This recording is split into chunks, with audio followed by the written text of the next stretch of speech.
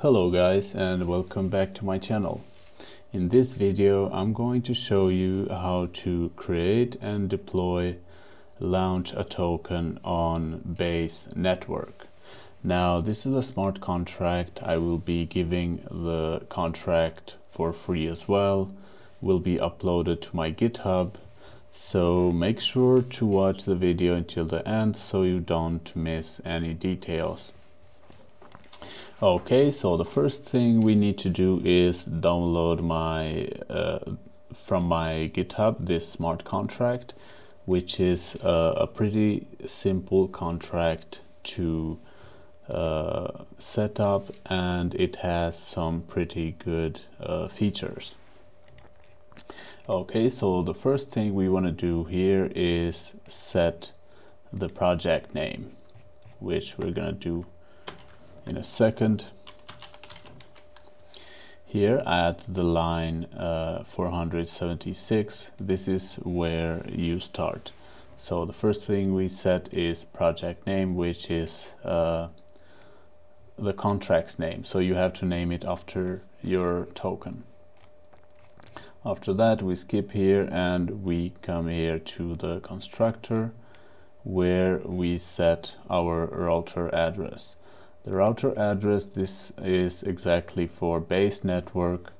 It's the same you see here, so you need to make sure you have this one so you don't get any errors after deploying. After that we have the total supply, which we can set as much as we want, and we have the max buy amount, the max sell, which we can set these different from each other. So you can set the max buy different and the max sell different. Then we have the max wallet, which is as well at 4%. All of them are at 4%. You also have these comments which can guide you and help you understand what these lines of code do.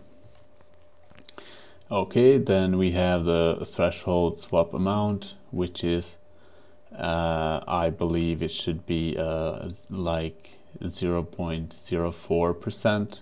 This is when the smart contract will swap tokens it got from the fees, and will swap them for Ethereum and send you the fees in Ethereum. So it's 4% of 1000, or 1000 divided by 4. No, 4 divided by 1000 or something like that. Not good with the math. But you can also simply change these both to any amount you want. To make it simpler, you will also have this function after you deploy, and you can set exact amount when the contract should swap for Ethereum. Okay, after that we have the buy marketing fees, which actually set at 7%, liquidity fees, which will be automatically added to the liquidity, and the dev fee at 0, which you can set at any percentage as well. This is the buy fees. Then we have here the sell fees, which you can do the same thing. You can set them different from the buy fees. And then we have the marketing wallet. Marketing wallet and the dev wallet are different. This is done to separate the taxes if you are going to use different for marketing and different for dev wallet. But you can also set the same address. After that we have the swap trading, which is it's to start the trading, and once it's enabled it cannot be turned off. So trading can be enabled, but it cannot be disabled. This is usually after you add liquidity. You can enable swap trading, but you can also do before. After that we have functions to change the fees and to change the max transaction, max wallet, etc. This one is update threshold swap amount. So here you can use this to change how many tokens should the contract have in order to swap for ETH. I'm gonna explain that again after we deploy this contract. Then we have here update max transaction, update max wallet, update the fees for the buys and sells. And here we have a rule that keeps the fees under 30. So you cannot set fees higher than 30. But to make this more of a legit project, you can also set this at 10. And then investors will trust you more because they know you cannot set the tax higher than 10. Of course, you will have to set less than 10% tax on buy and sell then. Okay, then we have these simple functions: exclude from fees, exclude from max wallet. And keep in mind, this happened to a lot of my customers. Keep in mind, if you have a smart contract like this for your token and you plan to develop in the future, like create staking platforms, create games, etc., anything, you should never ever renounce your ownership.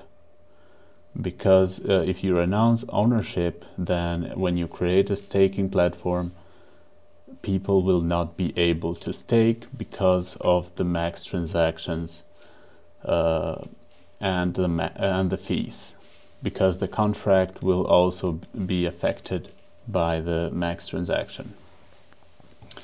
Okay, after you set this all up, you can simply go to compiler, make sure it's compiled, then go to deployer, connect your MetaMask, and at the contracts, make sure to select the smart contract we named. So we named our contract project name, so this is the contract that we need to deploy. Okay, I'm going to spend a few dollars just so I can show you guys how to do this.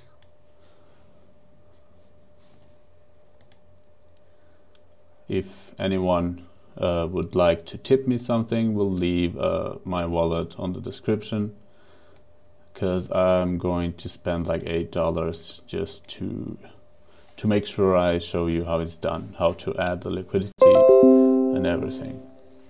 More important is to verify the smart contract. Okay, so the contract is deployed.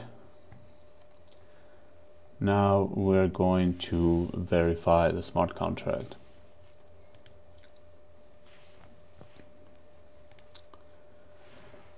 Okay, token name as we named it. Click on contract, verify and publish. Solidity single file. We compiled with version 8.9. and the license is MIT. You can see here at the top. Most of you know this already. Okay, then click continue and paste the whole code. Optimization, we didn't use this. Click I'm not a robot, and it is deployed. Now we're going to see how do we add liquidity. Also guys, if you need a smart contract more advanced or different, or if you need a staking platform for your project, pre-sale website, simple website or anything, you can reach out to me on Telegram and I can help you with that. Okay, so we copy the contract address, go to Uniswap, click here on the pool. I'm gonna connect our wallet, and here we select V2. Okay, create a pair Ethereum, and we add our token.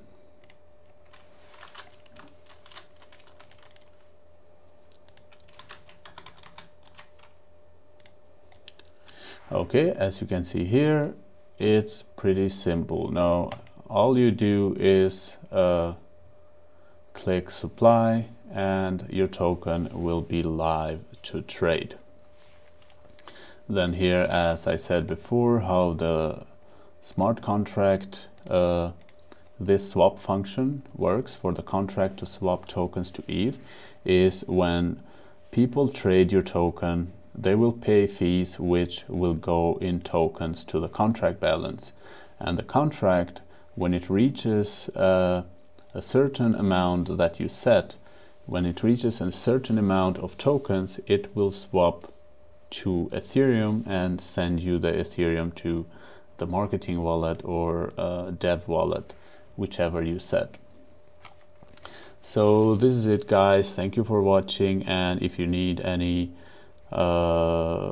for your project, like websites, platforms, or anything, just reach out to me on Telegram and we can get stuff done.